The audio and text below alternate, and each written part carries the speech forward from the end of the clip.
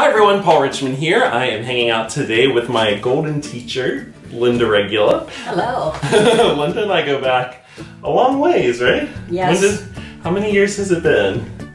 30, over 30. Yeah. You were 3.5. Okay, we won't get too specific, then we don't want to age ourselves since we both look so youthful this morning. He's always my golden child, and he always will be, even if he's got gray hair and a long gray beard. Well, as long as there's dye, we're not going to have that issue. If you taught me to paint, I'm going to use it. So we thought we would reminisce a little, tell you some stories, look back, since we have this awesome long history together and everybody's always kind of interested in sort of what that was like and how she taught me to paint at such a young age. I got a telephone call and a lady said, I heard you're an art teacher and I have a son who is crazy about art. By the time we get up at 6 in the morning, he has drawn maybe 200 drawings. And I said, wow, you know, because I had taught kids from 8 up. And so I said, come on over, and the doorbell rang and I walked down and opened the door, and here's this little 3.5-year-old golden-haired boy standing on my doorstep. And the sun was shining on him and he just looked like a golden child. So he's always been my golden child. And I remember that day. I mean, I was so young, I do not remember anything else from being 3.5 years old, but I can totally remember the moment that we showed up and your door opened and I just saw all these paintings hanging on the wall. He just looked around, had such a curious look on his face at every painting that he stopped at, and I knew right then that I could teach him. We got down and I got him down on the floor, and I said, tell me a story. Tell me your favorite story. And of course at that time he was so enamored by the Walt Disney princesses. So yeah, Snow White was my favorite. Yes. And so he was telling me the story of Snow White, and then I said, well, I got a pad and paper, and I said, okay, now draw what you're telling me. And that's your visual voice. How you're speaking is your vocal voice, right. But I want to see your visual voice. And he looked at me a little bit and he said, pictures talk? And I says, well, they can. And so that's how we began. Since he loved the story of Snow White, one of the things that went on for probably 7 or 8 years, before he came to class, he would have his father drop by the grocery store and pick out a red, delicious apple. But we didn't just drop by. I don't know if you realize, but I really did. I made Dad. This was an ordeal. I mean, we had to go through every apple to find the perfect one for you. It was maybe like 15-20 minute project. Yes, I remember your dad would tell me. And I would open the door and he would have his hand behind his back and I'd say, what's going on? And he'd say, this is for you, my pretty. I knew he was very dramatic, very visual, and so I would take a bite of it and then I would go into this dramatic swoon in the foyer, and he would just laugh and I'd say, you poison me? And he'd say, no, Linda, it's not poison, it's not poison. One of the ways that Linda would kind of help me tap into being creative was we would take a little break and have story time. Yep. And we would we'd paint a little, but then we'd go and we'd sit on the floor or on the couch and she'd say, okay, make up a story. You want to tell me a story? Sure, what should it be about? Well, it could be about a big fat hippo dancing in pink ballerina shoes.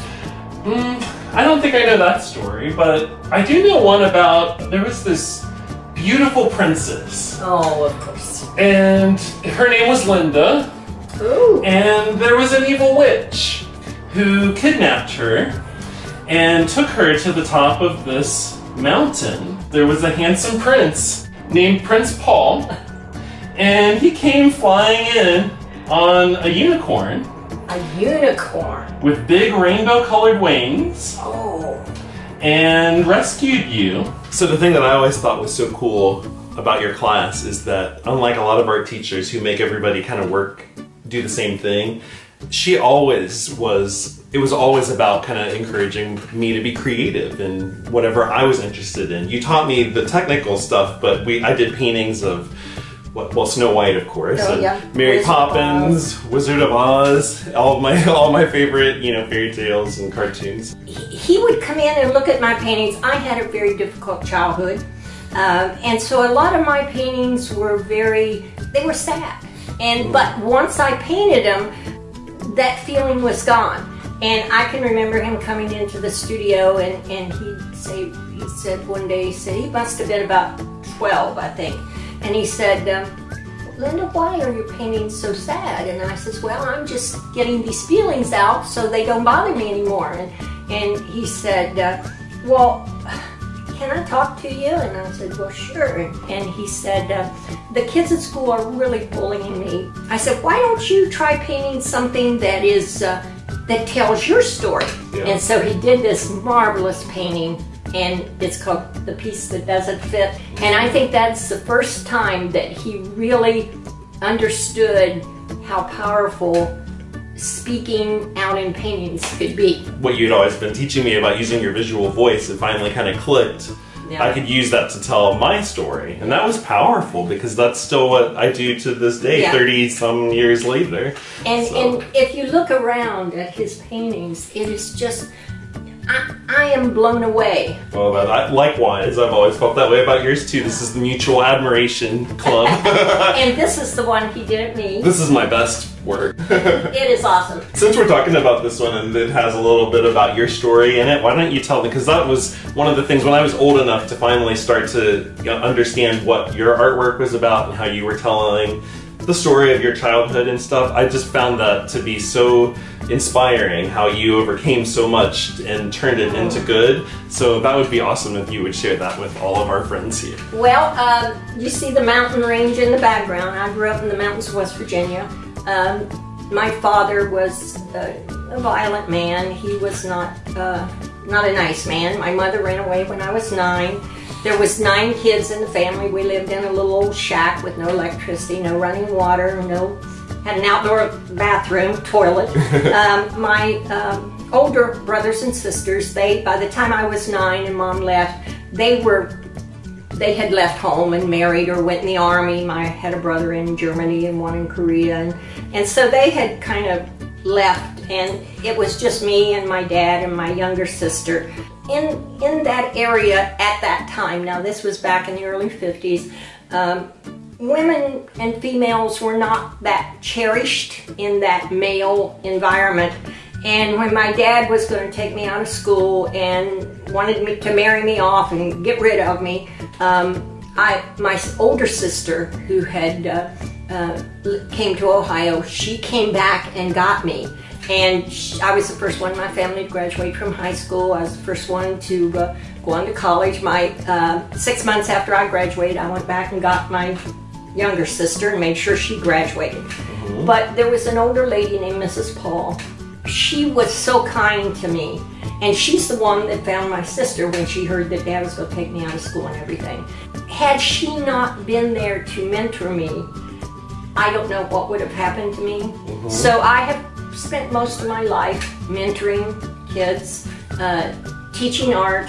When I was a kid, we went to a one-room school. This boy behind me, he was a bully. He would spit in my hair. He would wipe snot on me. I mean, he was just a terrible person. And each week we would do a drawing. And I never would draw because I was really bashful and shy. And so, but this voice on the radio was talking about a phoenix rising from ashes, and it just grabbed me, and I did this beautiful I thought was beautiful drawing of a phoenix. And the teacher, each week she would pick up drawing or painting or whatever we were doing and put it in her special place. And so it was really an honor to do that. And so she chose my picture that time of the phoenix. And the bell rang and she went out of the room, and this little bully, he ran up and he grabbed it off the wall and he tore it up and he said, "You're too stupid to ever be an artist. You will never be an artist."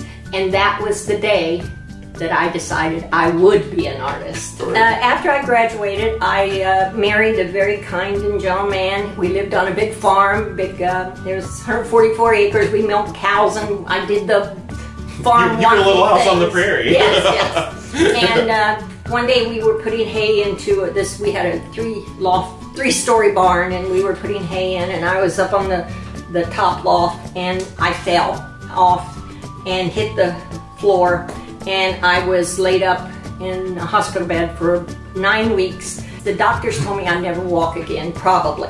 And so I had went into this depression, and I was becoming a B-I-T-C-H. And my friend came over and she said, Linda, I'm gonna teach you to paint.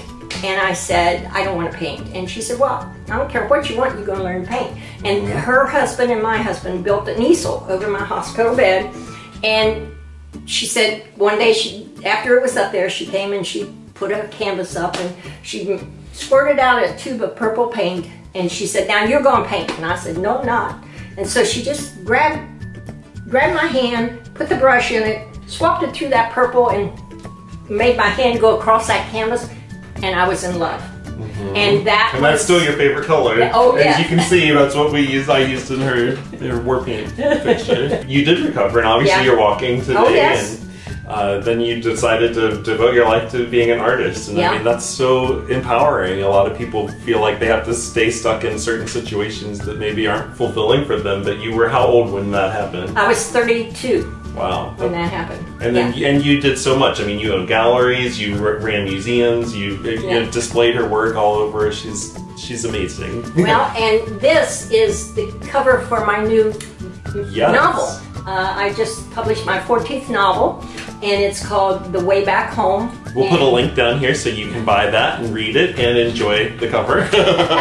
So Paul and I have we've sort of been linked together with an invisible, I almost look at it as we're linked together with this invisible cord. And it's so strange because things that happen in my life kind of parallel things that are happening in his, and we get together and we have an awesome time. And you know, we're very obviously like come from different worlds. You know, I can't imagine doing anything that you just described, like hauling hay. I wouldn't know what to do. You don't even cut grass, do you? No. Please. Allergies. But no, I mean, we're very different in a lot of ways, but we just are so connected always, and we always have been. It's just like our hearts are they're in tune with each other. Even though I'm an old lady, 72-year-old lady, and he is a handsome young 22-year-old. Oh, well, thank you for hanging out with us. It's been fun reminiscing. You. You're a star here on my YouTube channel. I told him no, I wasn't doing this. And you see, I didn't take no for an answer. Yeah, it's your fault. I've learned so much from her over the years, obviously, enough to even use it against you now. But, you know, that is a real testament to what mentorship can do. I mean, the fact that, you know, you took me at such a young, impressionable age. And, you know, there were so many different things in my life that could have set me off course. But just knowing that there was somebody who was always in my corner, who believed in me and was, you know, not just believed in me, but pushing me to work harder and aim higher and do more.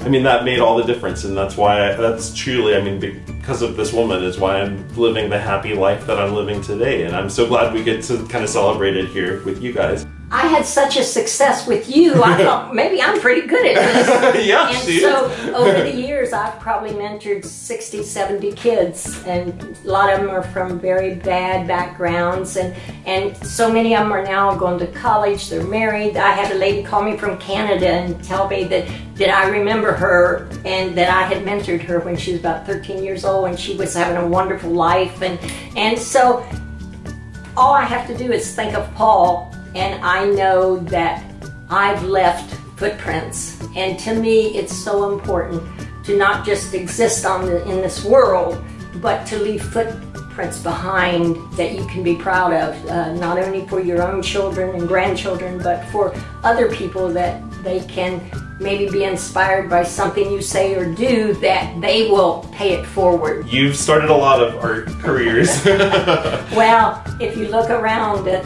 what you do, I'm just blown away. I just am amazed. Well, I had a pretty good teacher. So thank you guys for watching. Leave us some comments down below. Say hi, give us a shout out, and be sure to like and subscribe because there's going to be a lot more videos coming soon. See you guys soon. Bye-bye. Hi everyone, Paul Richmond here, and I'm hanging out with my friend Joshua. Joshua Snyder Hill. We go back, what, a few years? Well, let's... Well,